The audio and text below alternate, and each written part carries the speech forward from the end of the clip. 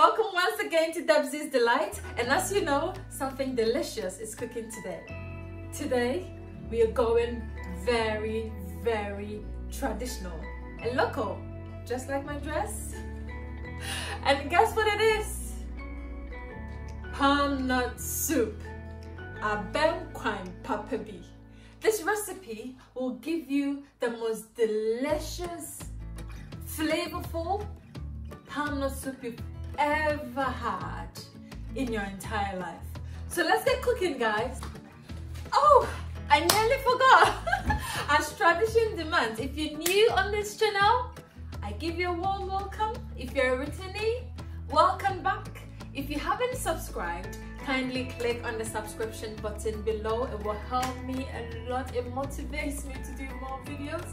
And please click on the little bell so that whenever I post another video, you will be the first to be notified. Now, let's really get cooking.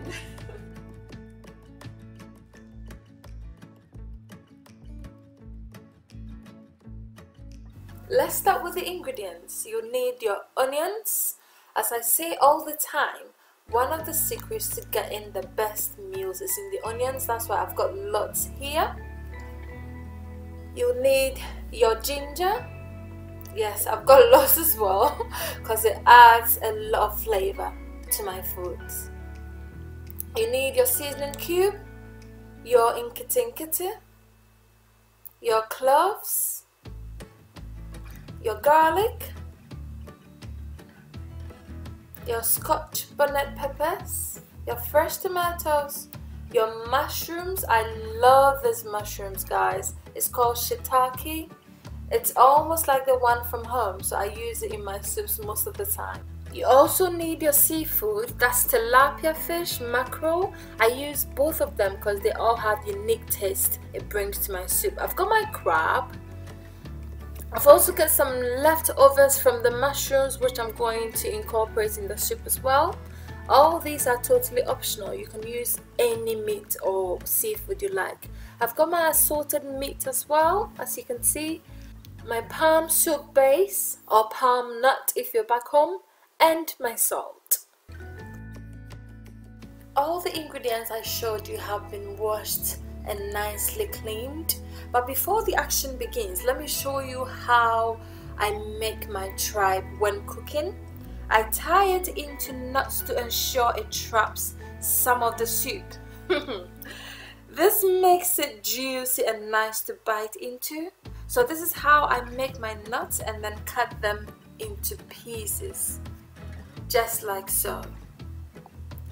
You have to try it and you will thank me later. It makes it juicy, you know, and when you bite into it, it takes you to another level. And I cut it like so. And there we have it, all looking nice and cute. Now let the action begin. I'll get my meat ready by transferring it into a pot. I'll cut one of the onions into really tiny pieces and add it to the meat which I'm going to boil. I'll go ahead and add some salt, half of the seasoning cube.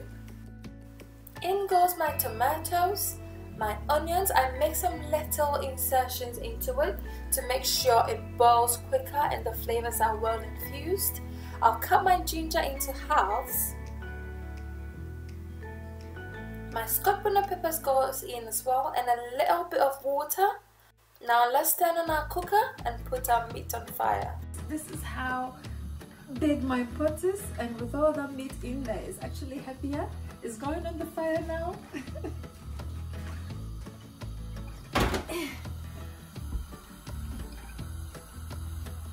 While it's on fire, I'll prep my onions, ginger, garlic, cloves and nketenkete for blending.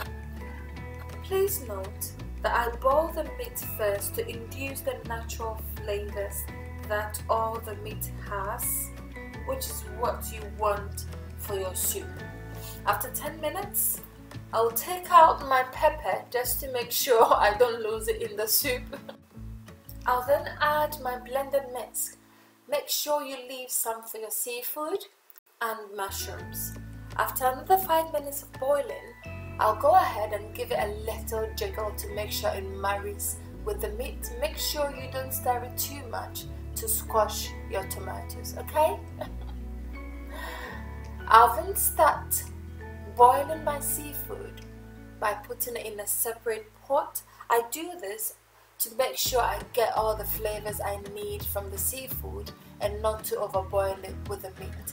So I'm adding the blended mix, any spice of your choice. This is black pepper, my vegetable seasoning, and some salt. You can use any seasoning of your choice, and just a little tiny bit of water, and set it on fire to boil. At this point, I'll prep my palm soup base by mixing it with hot water and add it to the soup.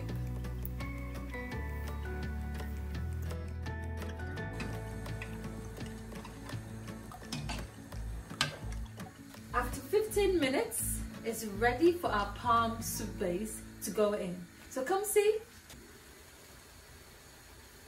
The vapor and the aroma, guys. You should be in my kitchen. Come. What we're going to do is to take out the tomato, onion and ginger, because we don't want it to get lost once we add the palm base. You see? The aroma in here is divine, my family. I'll give it a quick stir again and then go ahead and add my mixed palm soup base. Do it gradually because you do not want to get any particles in there. The reason why I mix it with hot water is because of these particles that settle under the base. Please do not add it to your soup, okay? I'll give it a quick stir, cover it and allow it to come to a boil. While I wait for it to boil, I'll while away the time by washing some dishes. If you want a clean kitchen, clean as you go, clean as you go, clean as you go. If you want a clean kitchen, clean as you go. If you want a clean kitchen. I'll now blend the tomatoes, ginger, onion and pepper I took out of the soup and add it to my soup, which has come to a boil.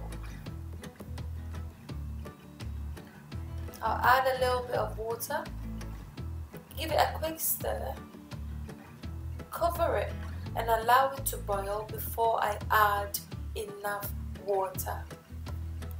As you can see, I'm adding enough water now after I allowed it to boil for about 10 minutes. Do not skip this part, the part where you have to allow it to boil before adding enough water. I'll cover it halfway and check on my seafood, which is ready now. Lovelies, I'm going to fry my tilapia. Yes, I told you I was going to give you a flavorful soup, and there you have it. This adds a whole lot of flavor to your soup. Yes, so there you go. It's looking all golden and very inviting, but I'm not going to be tempted. I need it in my soup. So my soup has been boiling beautifully for about 20 minutes now, and I'll go ahead and add all the seafood. So the fried fish, the boiled fish, the crab, the mushrooms, all will go in at this point. And look at how beautiful that looks, my people. Do you want it? It's just amazing, very colorful. I'll add the rest of my seasoning cube and some salt to adjust the taste and give it a quick jiggle and allow it to boil. There is no panless soup in my house without a preparansa. I'm just setting some aside for my preparansa later, which I'll show you in another video, so stay tuned. Allow the soup to boil, stirring it from time to time, and after about 20 minutes, turn down the heat and let it simmer through to get all the flavors properly infused. Okay? Once it simmers, after another 20 minutes, our soup is well and good to go. Look at how beautiful the fish is, intact. Nothing has been smashed in the soup, and it looks perfect.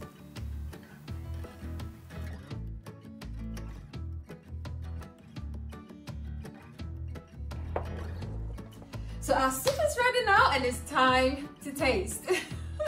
What would you normally have your palm nut soup with? I know it goes with rice balls or fufu, even banku with okra. Yeah, I mean banku with the soup and some okra boiled in it. It goes with gari as well. What would you normally have it with? So I've got myself some fufu I'm going to pair it with. Let me serve it now and let's see how well it's going to go together. As you can see, I've got an assortment of meat. So what should I go for? A little bit of crab, yeah, some kotoje, some soup, some goat meat, everything is in there.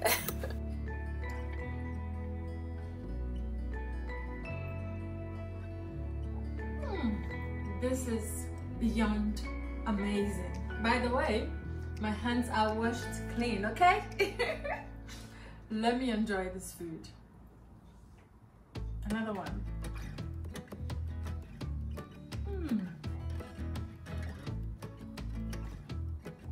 This is the best.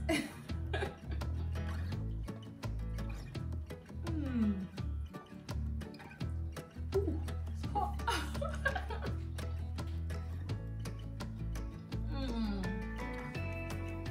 Wash my hands. I'll be right back. So I'm back, guys. Thank you so much for watching. If you like this video, this recipe, kindly give us a thumbs up. Please click on the subscription button if you haven't subscribed. Click on the little bell so that whenever I post another video, you will be the first to know. If you try this recipe, don't forget to tag us in a picture on Instagram at Debsy's Delight. Okay? Until I come your way again, this is Debsy's Delight. I love you all, but God loves you most. Bye for now.